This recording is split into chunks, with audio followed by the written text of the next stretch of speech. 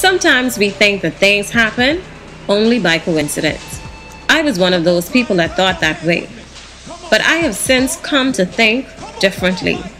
Even the seemingly small and insignificant moments have meaning.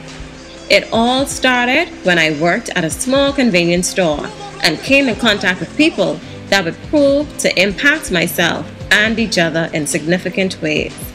Only God could have brought this together. Here we go! A test of courage. What's his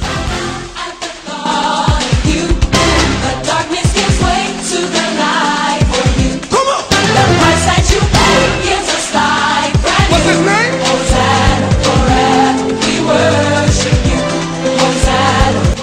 A triumph of will.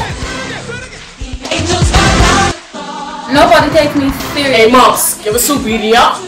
I can't take this much longer. I don't know how much stronger I can be. Comes an epic story of the heart. Critics are calling it beautiful. It is no coincidence. And absolutely must see.